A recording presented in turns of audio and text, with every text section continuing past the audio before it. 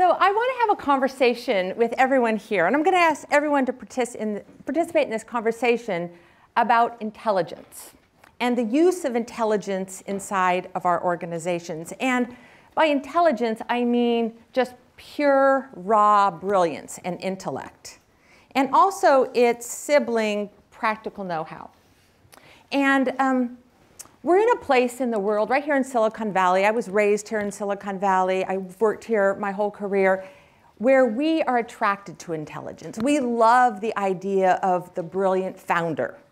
We love the idea of the technical expert, the experienced engineer, because for us it represents possibilities, innovation, perhaps the promise of the next big thing.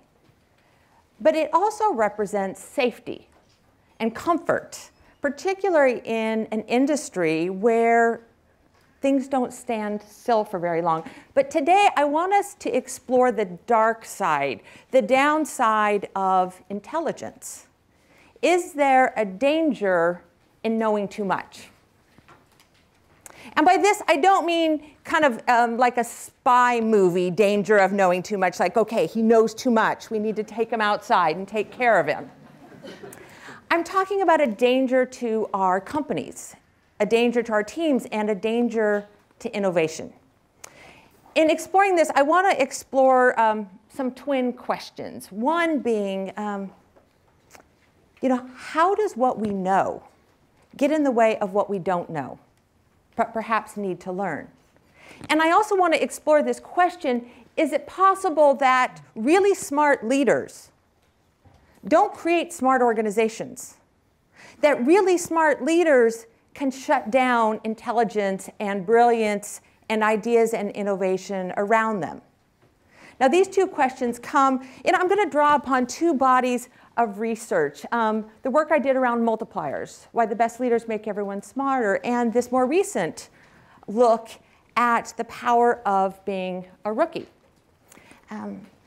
And I want, both of these bodies of research explore the power of inquiry. And I think for the next, 50 minutes that we have together, I just want to invite you into this space with me where we explore the power, not of knowing, but the power of knowing nothing at all, or the power of not knowing. I want to start with this. The first question here is, when does not knowing tend to be an advantage?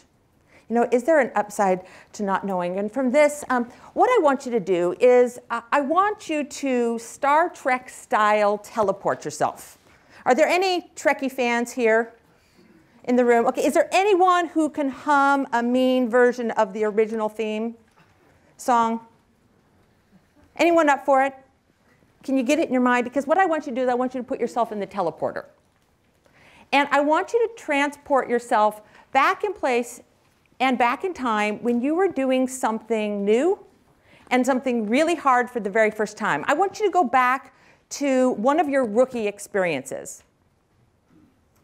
And I want you to start to lock it in. So give me the look when I can tell you figured out one of these. And I want you to go back, and I want you to start thinking about these questions. What could you see that other people couldn't? Who did you seek out for guidance? What did you do to prove yourself, and what did you do to stay on track?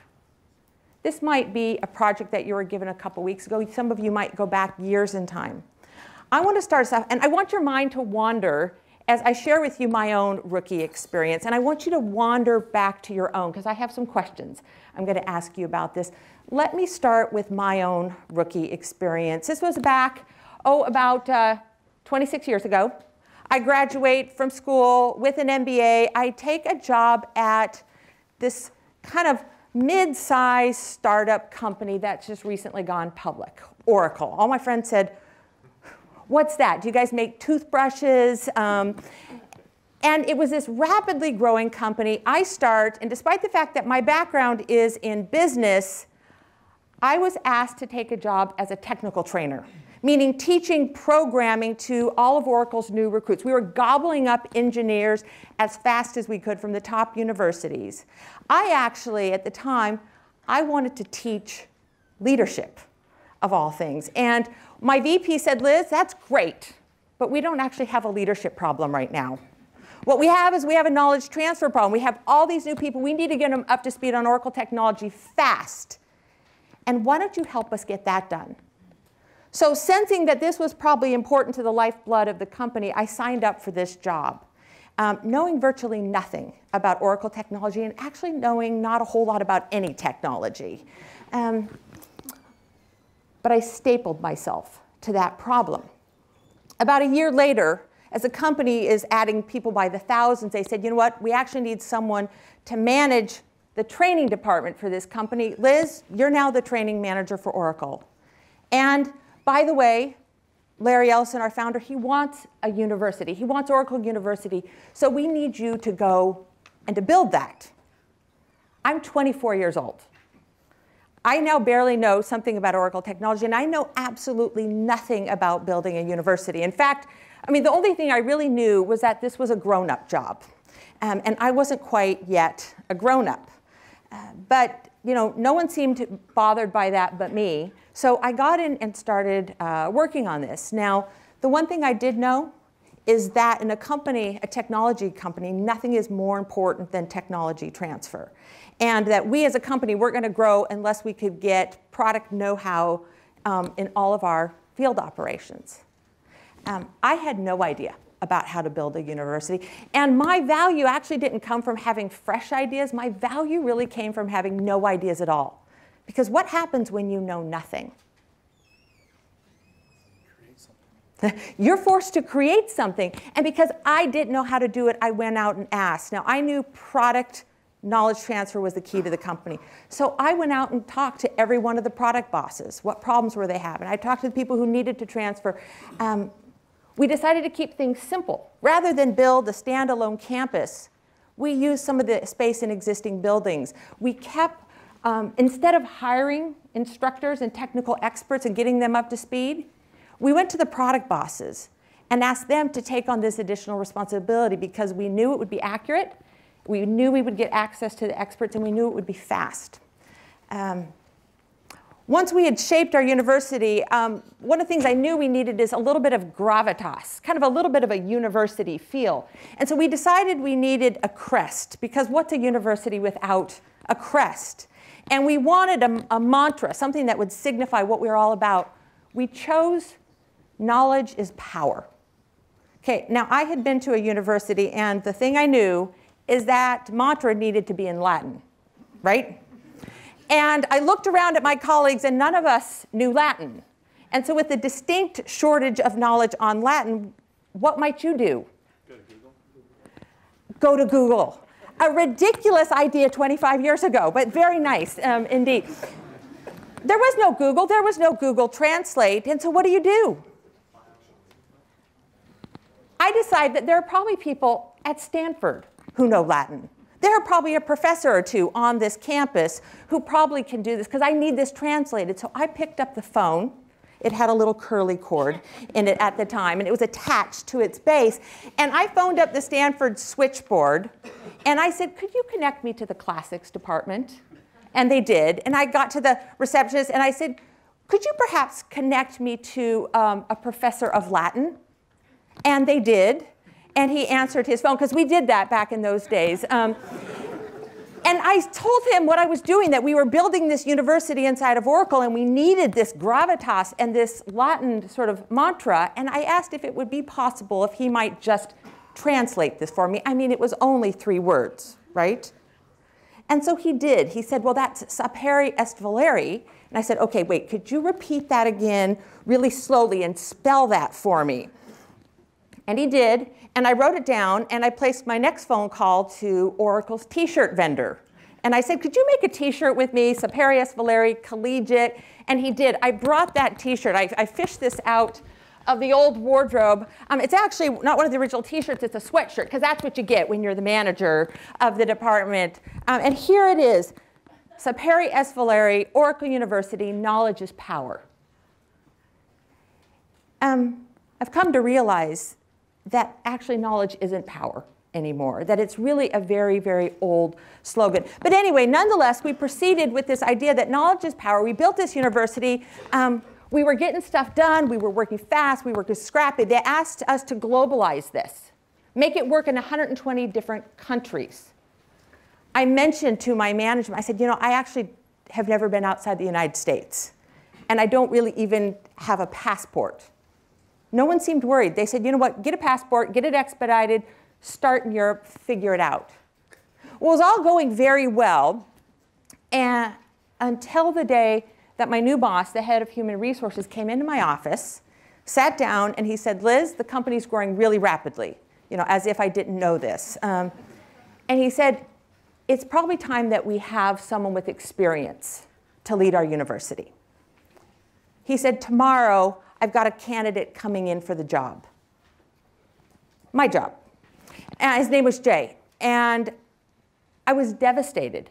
I loved this job. I was having the time of my life doing it. But yet, even in my devastation, I could see the wisdom in bringing someone in with some experience, some savvy, some maturity.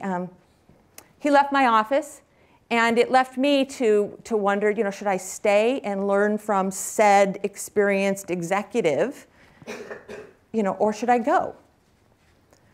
The next day, in came Jay, and he looked every part the experienced executive. He looked exactly like the kind of person that you should hire to run a university.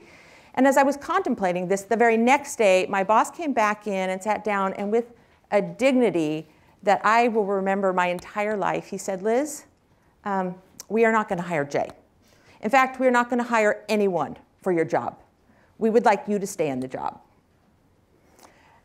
I realized something probably interesting must have happened that day. And he said, I was wrong.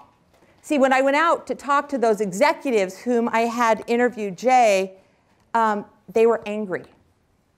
They said, well, we don't need someone with experience doing this. Liz and her team are doing a phenomenal job. They were adamant that I stay in this job. You know, I was baffled. And I decided to stay. I was baffled. Why? I mean, why would they have, like, naive rookie me in such an important job for the company? And I've come to understand it better. Because I had no ideas of my own, I was forced to seek guidance and stay close to these stakeholders. Because I needed to prove myself, we operated in thin slices, what today we would probably call lean or agile, delivering quick wins, exactly what the customer needed when they needed, because we knew no other way of working.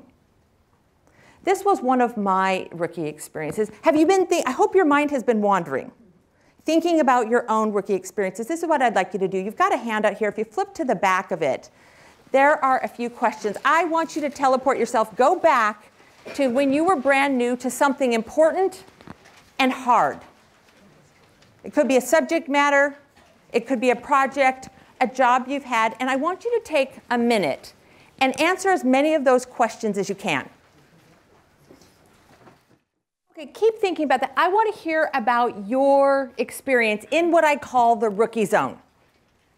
Clueless, naive, doing something important and hard. What did you do? And perhaps what did you not do? Okay, start me off with what did you do? What did you do to prove yourself? And I'm just going to ask you to shout it out. You worked really hard. You worked really hard. Thank you for getting us started. You? I was in discovery mode. I was in discovery mode. Keep going. You? You moved country. Interesting. Keep going. What did you do?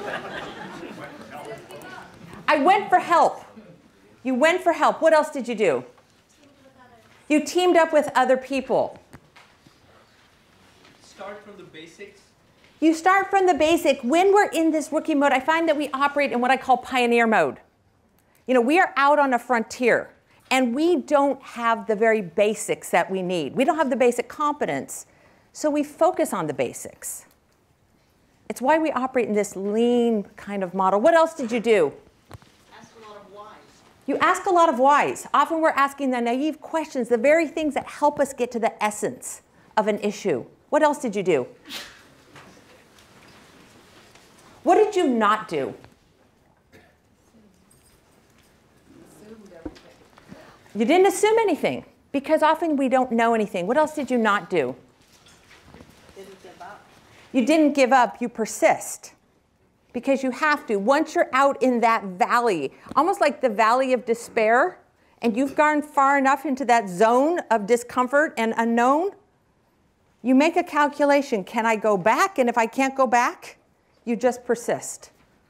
Anything else that you notice about reflecting about your own rookie experience? Let me share with you what we found in our research. So in my research, I studied about 400 different scenarios, pieces of work, projects like debug a program, write a proposal, teach a class, build a campus. And we looked at how experienced people did that and how people who are rookies doing it for the very first time did that work. Looked at all the common elements. Here's what we found. The first thing we found is that experience creates a number of blind spots. Now with experience, we obviously get knowledge, wisdom, we gather data points, which actually informs our powers of intuition. We build confidence, we build networks, but we create blind spots. What happens when we know the pattern? What happens when we know the code, so to speak? What do our minds do once we've seen a pattern before?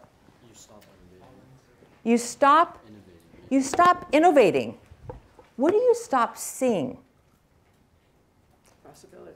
You start seeing opportunities, you start seeing possibilities, and sometimes we start, as my teenagers say, making stuff up. Like, Mom, you just make stuff up. Sometimes we fill in the gaps. Is there someone with a nice loud voice who would read this for us?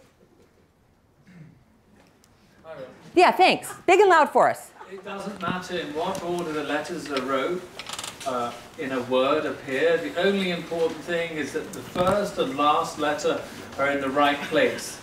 The rest can be a total mess, and you can still read it without problem. Okay, and keep going for us. You've done a really nice job, and it sounds good, too.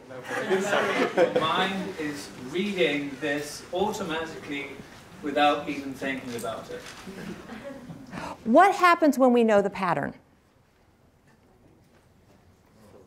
We fill things in. And sometimes we start answering questions before the question has actually been asked. Sometimes we stop seeing new data points. We stop seeing contrary points of view. Often once we know the patterns, we stop seeking feedback, input. As was said, we stop seeing new possibilities. And with experience typically comes bad experience and scar tissue. And what are our scars? You might think about the scars that you have on your body. What do they tell you? They remind you about your mistakes that you've made. You know, this one reminds me, do not bet your husband a cheeseburger that you can hit a ball in a 70-mile-per-hour fast pitch cage. Don't do that again. And I have a whole set of scars that remind me not to do things that didn't seem to work out very well the first time.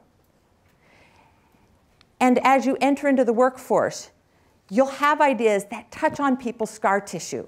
And they'll quickly say, no, tried that, didn't work. Experience creates a number of troubling blind spots. We also found that inexperience, ignorance even, can drive top performance.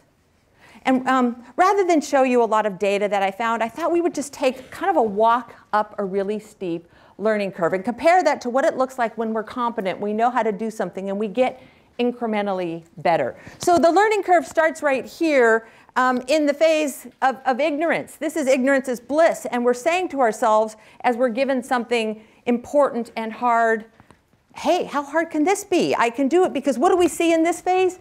We see this little gentle ascent. But then very quickly, we start to dig into this, and we go into the awareness phase where we realize, no, actually, this is hard. And we're starting to see this ascent, this curve a little steeper, but what we're really seeing is the gap between what we can do and what the people around us can do. And what are we saying to ourselves in this moment? And feel free to give it to me unfiltered. Consciously incompetent. Yeah, now I'm consciously incompetent, which is way more fun to be unconsciously incompetent, isn't it? Yeah, we don't like dwelling in our ignorance. What are we saying to ourselves? Oh shoot. Yeah, and we start to swear at this. This is why I think they call it the S curve, right? Because we start to use swear words. Then we move very quickly into the state of desperation. We start to panic. And we're looking around for, there's got to be someone who knows what they're doing here. Who can help me? And this is where we start to reach out. This is where the most powerful form of learning happens. Because the most powerful learning isn't ever in the classroom. It's not because someone gave us a curriculum, told us to take these classes, or as you join a company and they give you competence models and tell you these are the courses that you need to take. The most powerful form of learning comes when we're desperate, when we have no choice but to learn, when it's more painful not to learn than it is to scramble up this steep learning curve. Then we move into the stage where we contribute, because we've got no points on the board up until this point, and then we need to put some points on. We put them on fast. And sometimes when we contribute really big. What we found in the research is that when we compare how veterans versus rookies, experienced people versus inexperienced people perform, we find that across broad industries, as you might expect, people with experience outperform people with inexperience by a small margin. It was remarkably small. However, when we cut that data in the knowledge industries, we found that people with inexperience tend to outperform people with experience, also by a small margin. But where they really outperform is when the work is innovative in nature, and they outperform in speed. Actually, rookies are a lot faster than people with experience. It's because they're desperate. Because they're desperate. And then after contribution, we start to get comfortable. This is where we start to teach other people, and we mentor other people. And if we're not careful, we continue to see this line of performance and contribution and learning continuing at this steep ascent, and it feels good. But in reality, we start to settle in, and we get comfortable. As I looked at this, and I looked at these top-performing rookies, I found this really interesting breed of rookie. I call them the perpetual rookie. Successful professionals, successful leaders, successful entrepreneurs with years of experience and years of mastery, who despite that maintain what I call their rookie smarts. Their ability to think and approach their work as if they were doing it for the very first time. As I looked at this incredible type of professional, I found a number of traits in common. What might you think they would share in common, kind of at their core? Character traits. Risk takers. Are they big risk takers? It's interesting, we find that rookies themselves are not big risk takers at all. They're risk mitigators, like very successful entrepreneurs. They learn how to operate in thin slices and take risk out of a thing. What else would you expect? Never satisfied. Not satisfied. Interesting. Yeah, this kind of abhorrence of mediocrity slipping into their organizations. Extremely deliberate about how they do that. Any other hypotheses? What might you expect to find? Curious. It's one of the first things we found. They're curious. They tend to be humble. And I don't mean with this sense of like low sense of self, not a lowly approach to life.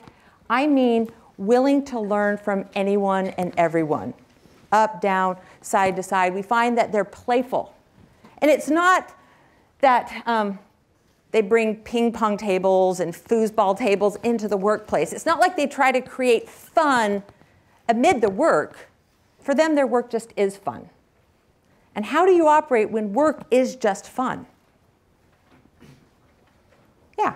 And that we find that they're very deliberate, very deliberate. Let me share with you a few of the ways that we find that they maintain their rookie smarts. As I looked at what was common across so many of these interesting leaders and professionals, they all had a deliberate ritual, something that helped them go back to their rookie roots. This is Bob Hurley. I imagine some of you anyone sporting some Hurley brand right now?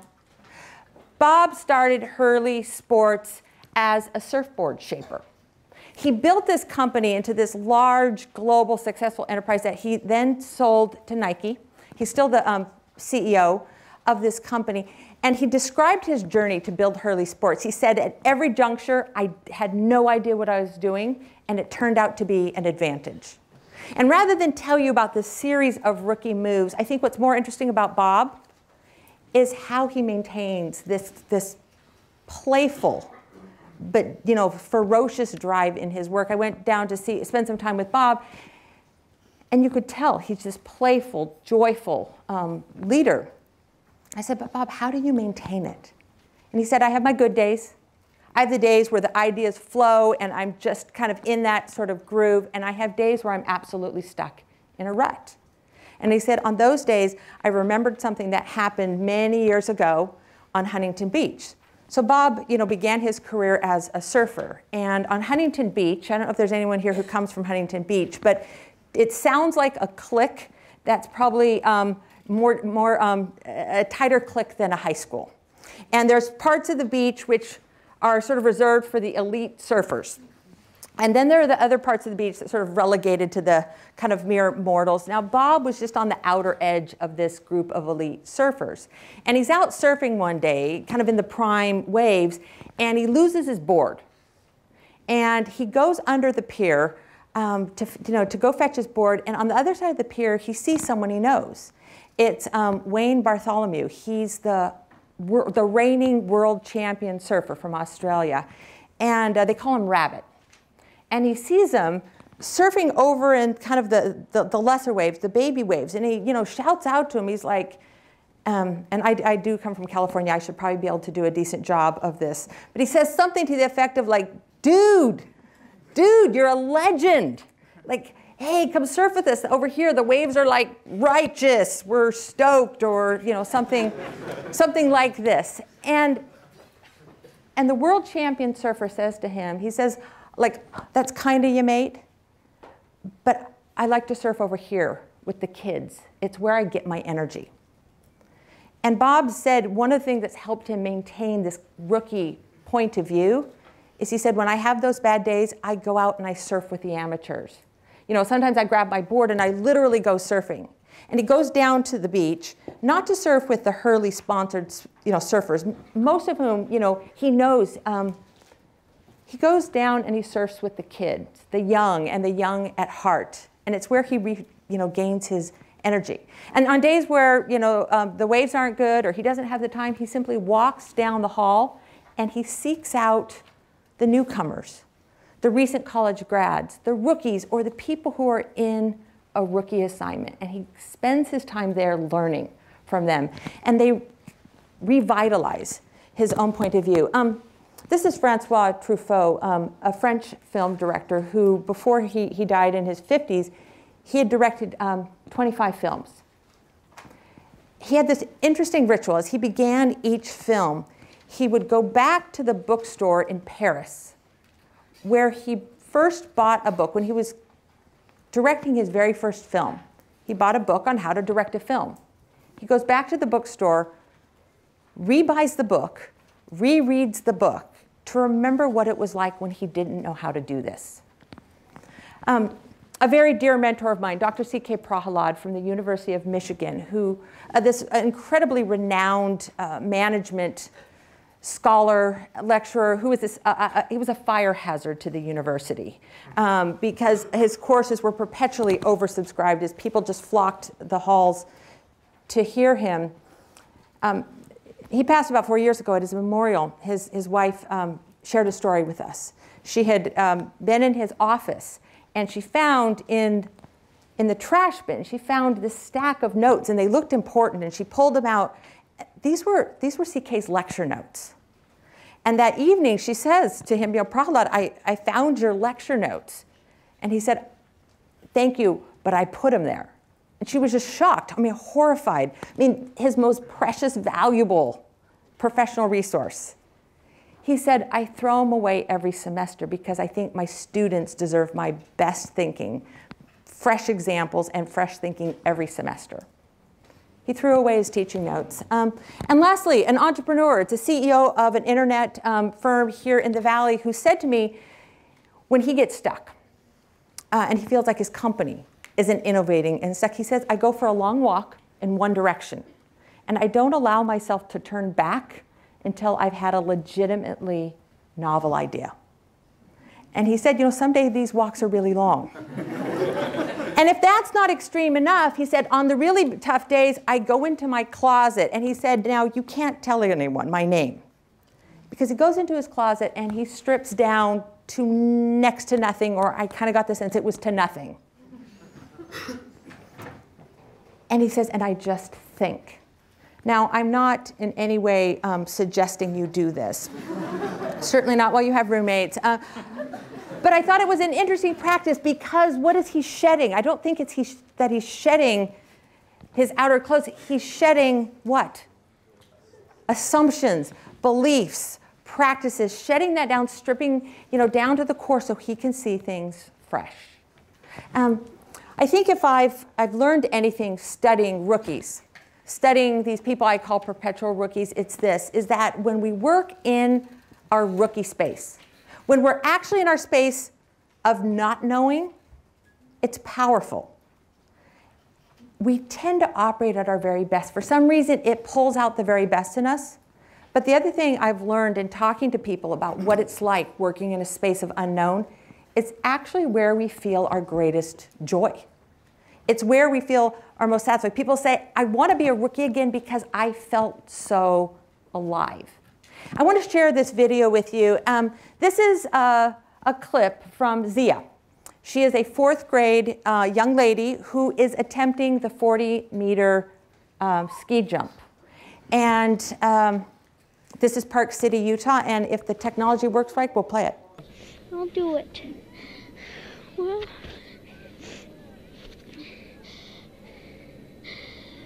here goes something, I guess.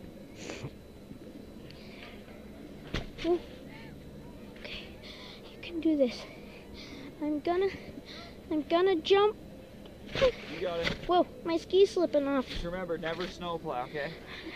No snow plows. Just keep it straight and you'll be fine. Okay. Same thing you do on the 20. Straight. Do you go faster on the in run? Little bit. A little bit? Yeah. Is it any steeper, do you think? Not much? Same steepness, it's just longer. Well, just longer. Just longer. Just a bigger 20, that's all. Yep. Have It's fun. a bigger 20. Go ahead. You got this. I got it.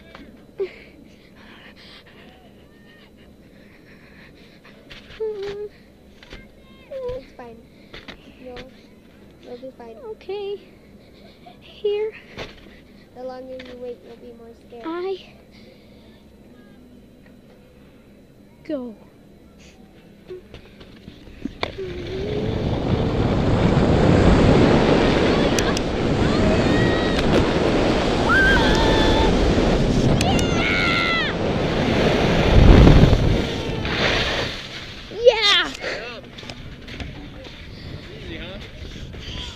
Just the suspense at the top at the first time freaks you out. That's the only thing. It's so fun. Huh? 60 seems like nothing now. Whoa! Isn't it amazing? This is Zia. Zia with the GoPro. She says 60 seems like nothing now. I mean, don't we all want to work with Zia? But I think there's a Zia in all of us that's a little bit afraid to go into this place where we don't know what we're doing. I know a lot of you are going to be graduating, some of you taking jobs, some of you starting companies. You might think about the place where you do your very best work. It might not be in your place of competence. It might actually be in your place of inquiry, which often comes from incompetence. You might choose, I've had no other career strategy other than don't spend a lot of time in jobs that you're qualified for. In fact, spend 0 time in jobs that you're qualified for. You know, work in this scary space. I want us to move to a second question, a related question. And the question is, can smart leaders create dumb teams? Is sometimes the knowledge of the leader a disadvantage to an entire organization? Or you might ask yourself the inverse question, which is, why are we so smart and capable around some leaders, but not around others? I'm going to ask you, similar to going back to when you were in a brand new job, I want you to go back and think about 2 different kinds of leaders. I want you to think about a leader that I came to call a multiplier, someone around whom you did your very best work. You were at your smartest and most capable. Okay, I want you to start to lock someone in, because I'm going to ask you about your experience. I also want you to think about someone that we call a diminisher. They're perhaps very smart, but people around them aren't. Surrounded by smart people, hard problems don't get solved, don't get done. Let me share, if the technology on this works, another video, 2 types of leaders. Would you be thinking about 2 types of leaders you've been around? They could be teachers, they could be a little league coach, maybe someone that you worked for. Here we go. What is the fate of the smart and the talented? The corporate world finds smart, talented people and promotes them into management. But many of these leaders never look beyond their own capability to see the full genius on their team. Have you ever worked around someone who made you feel smarter and more capable? We call these leaders multipliers. Have you ever worked around someone who made you question your own intelligence? We call these leaders diminishers. They may hire smart people, but they quickly put other people in the background. They are smart leaders, but they shut down the smarts of others. Diminishers come at such a high cost, they waste talent and intellect that sits right in front of them. Organizations can't afford diminishers. Multipliers come from all walks of life, from corporate boardrooms to our school's classrooms. They are leaders like Lut Ziob, Bill Campbell, Wangari Maathai, and many more. These people are real, and the way they lead can be learned and it can be developed. What would happen in your organization if you operated more like a multiplier? Imagine what is possible with access to all the intelligence that sits in your organization.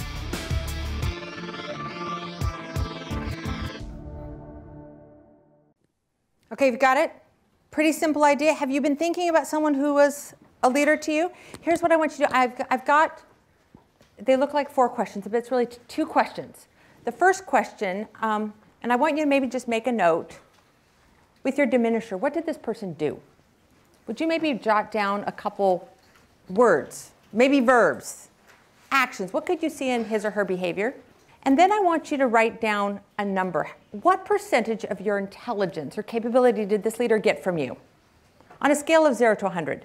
Now, it's a bit of a tricky question because I'm not asking you how hard you were working. How much of your brain power were they getting access to based on the way he or she led? And then maybe write something down for your multiplier leader. What did he or she do, and what did they get? Do you need a minute to pull some thoughts together? Okay, take a minute. Okay, some of you might need to keep thinking about this, but I want to hear about your experience. And I think it'll be more interesting than me just sharing what we found in the research on this.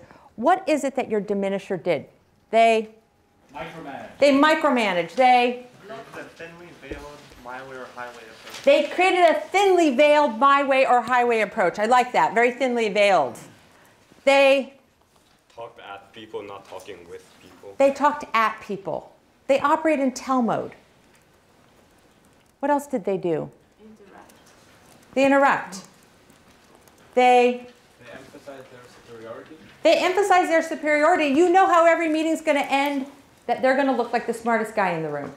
Okay, in the back, shout it nice and loud. They reminded me that I don't have enough experience.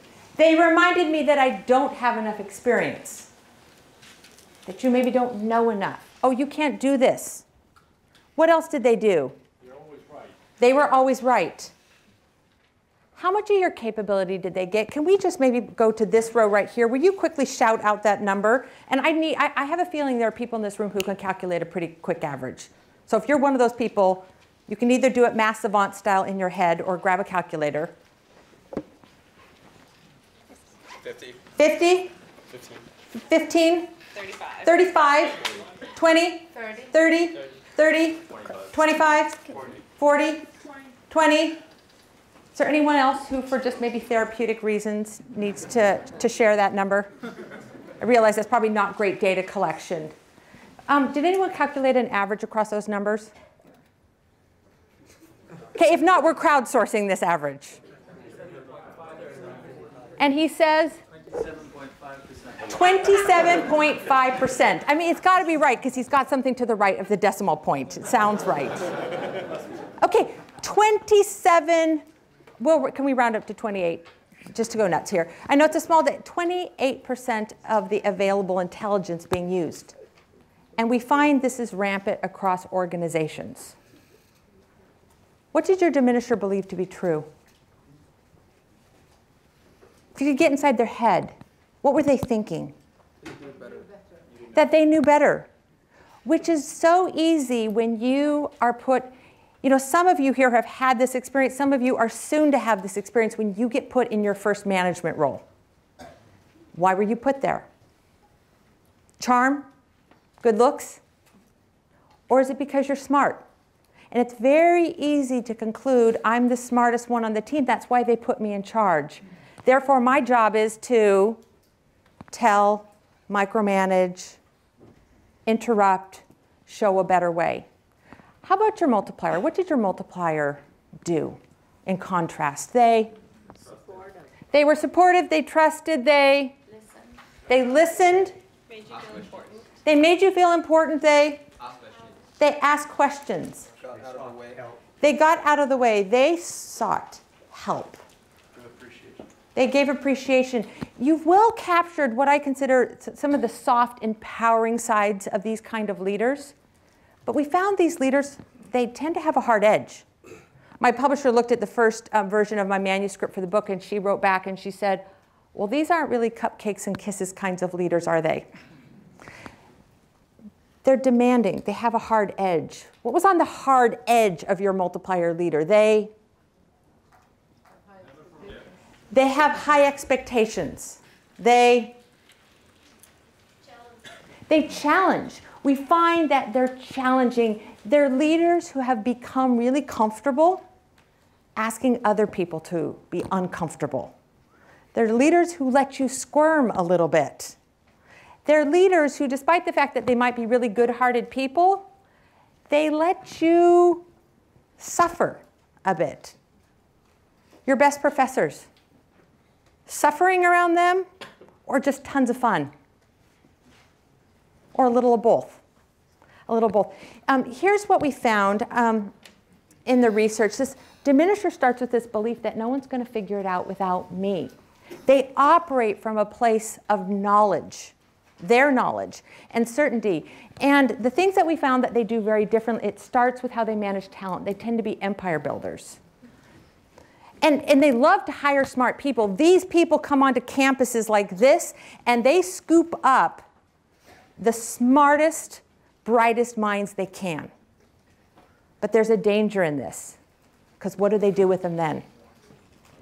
Often these brilliant, brilliant people become like little knickknacks in grandma's curio cabinet. Sort of there to be seen, but not well used. And you don't want a job like that. In fact, you probably want to shop for a boss or be a boss that sees talent very differently. The work environment they create, they tend to be tyrants, not yelling, chair-throwing tyrants, but creating anxiety and stress. They tend to be know-it-alls, decision makers, micromanagers. Conversely, we find they get less than half of people's capability. And the corporate world is replete with these kinds of leaders.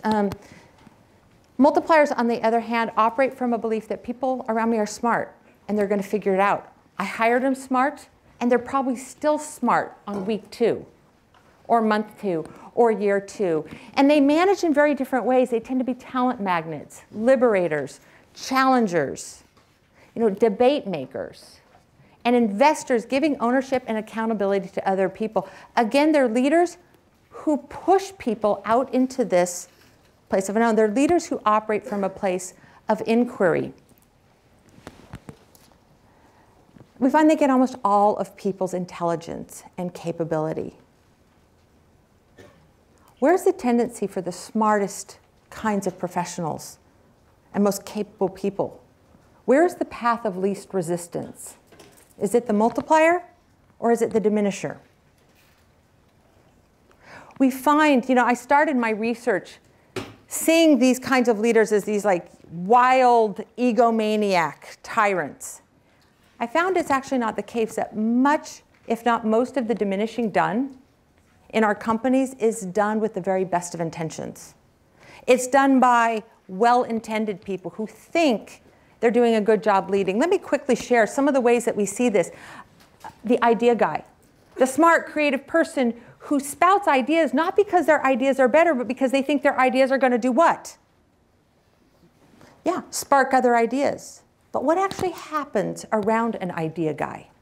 Someone who has all the ideas. Or the always-on leader. The sort of big presence, the charismatic leader. Always something to say, always something to contribute. Always got their hand up, so to speak. Or the rescuer. The leader that doesn't like to see people struggle, suffer, make mistakes, or fail. And often simply extending a hand of help. Or the pace setter who leads by example, thinking, I'll set the pace for the project, for the assignment, for the task at work. Other people will notice what I'm doing and they'll follow. But what actually happens? Do people speed to catch up? They don't. Like my youngest son, who loves to race mom to the bus stop. Well, he loves it because he wins, or it's really close, right? But what about the days where I forget? And I think, you know what? This might be the last, not only is this the last kid, this might be the last person on the planet I can run faster than, right? And so I speed, and I get to the bus stop first, and I look back, and what's he doing? Walking. He's walking. He's walking, kind of a saunter. And what does he say when he catches up? And you need to put your 8-year-old boy logic on for a second. He says, it's not fair. Yeah, it's not fair, you cheated. That's kind of 7. It's slightly more sophisticated. What does he say? I wasn't trying. It's a version of I wasn't trying. He says, well, Mom, we weren't racing that time. Right? Because what do you do when you can't keep up with the superstar or the bus? Yeah, it's no longer a competition. You know, the rapid responder, even the optimist.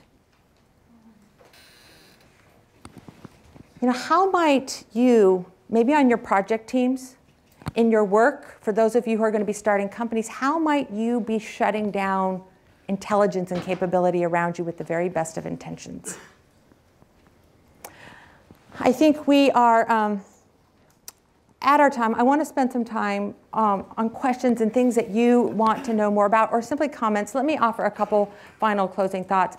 One of the most powerful shifts that you can make as a leader or as a contributor is shifting from the place of knowing and operating from the place of inquiry.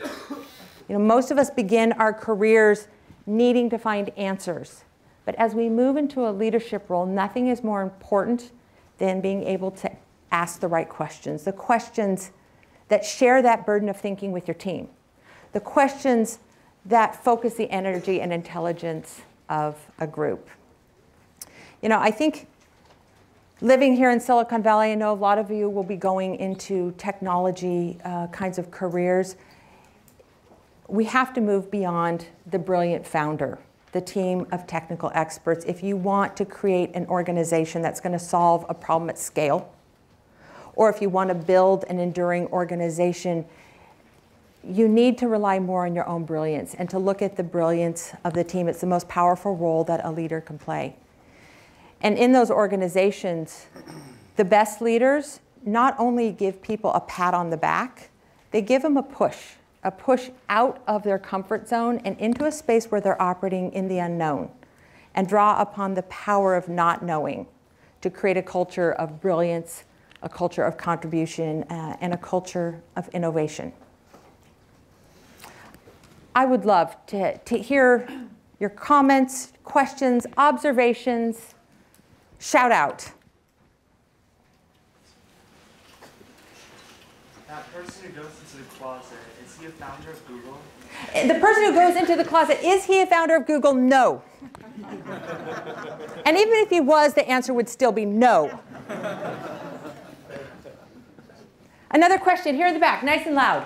Isn't this a spectrum from multiplier to diminishers, and people that self-identify at one point there get help? Yeah, is it a spectrum from multiplier to diminishers? I hope so. Because I know that I'm not one of these kind of textbook multipliers, but I also hope I'm not the raging diminisher. That I think in between is this place of accidental diminisher. And you know, I've stopped seeing people as either multipliers or diminishers, and more looking and coaching leaders to just have fewer diminishing moments and stringing together a lot more multiplier moments. Right here. How do you walk the fine line between making people suffer at the same time as keeping them motivated to help them out? How do you walk the fine line between making people suffer and keeping them motivated? You know, let me share something I learned from a Stanford grad. He got both his undergrad and his master's here at Stanford. I was very fortunate to hire him into Oracle. He went on to work for McKinsey, and he ran, this is Jay Choi, he ran the Seoul office for McKinsey. And I was interviewing him for my research on multipliers, and he said something interesting to me. He said, Liz, when your people are struggling, it's irresponsible not to help. He said, but you have to remember to hand the pen back. And I wasn't sure what he was talking about, and he explained a moment in time. It's 2 a.m. in the Seoul office. All the lights are out except this one conference room because Jay and a project team have a huge deliverable for the next day. They've been doing a business transformation study. They're putting together the pitch for this client on how they're going to take the project to the next level. It's their most important Pan-Asian client. It's 2 a.m. and the team is dead in the water, stuck. They're trying to come up with the story, and they've got nothing. And at one point, the project leader turns to Jay like, hey, we could use a little help. You know, Jay is a very experienced consultant. He's been in their shoes a long time. He's there as the executive sponsor. And so he takes the pen from the project leader, and he goes up to the board, and he starts to map it out because he can see the issues. The themes are clear to him, and he starts to lay it out, and you can only imagine how good this feels. You know, it's almost like this intoxicating feeling of rescuing, saving the day. And he's laying out the storyboard, and about 2/3 the way through his idea, he stops. And the multiplier in him signals restraint. And he just pauses there. He turns back to the project leader. Jae-hyun hands the pen back. And he said, here are a few ideas to get you started. Why don't you take it from there? He said, you know, when your people are struggling, it's irresponsible not to help, but you've got to remember to hand the pen back. What's the pen? Responsibility, control, accountability. Help people get out of the ditch, but put them back in the lead is, I think, the way you keep people from suffering too much and make sure they're in charge and they're driving and motivated. Other questions, other thoughts? One more. One more, and right here. How do you deal with diminishers besides leaving the job? How do you deal with diminishers other than leaving the job? Okay, that's a great question. What if you work for one of these people? What if you're trapped in diminisher land? Now, the best strategy is to leave the job. But let me give you a more helpful response, which is a preventative strategy. As you go out and you are looking for the right company to work for, shop for your boss. It is probably the biggest mistake that college graduates make is they take a job, but what you're really doing is you're taking a boss. Almost like taking a spouse in some ways. This is probably one of the most important factors of the job. Look for someone who really appreciates your brilliance and who's going to allow you to be brilliant. Okay, but you say, what if I'm still stuck working for the diminisher? You aren't going to transform that person into being a multiplier. But what you can do is you can lessen that diminishing effect. And the way to do that is very counterintuitive. When someone's a diminisher, we want to keep them at bay, keep them out of our space, out of our hair, out of our work. But actually, it's the people who serve as multipliers to the diminisher bosses who end up building great relationships. Because what does a diminisher want? Someone that defies him. Someone who values them, someone who consults them. They want, if they're the know-it-all, what you might do is you might ask him or her for their point of view, for some help, for some guidance. I actually have a blog that I've written for HBR, Harvard Business Review, on this subject, and there's some interesting examples of people who've been multipliers up in organizations to great effect. I think we are out of time for questions. I want to thank you for being here and joining me in this conversation on the power of not knowing inside of our organization. So thank you.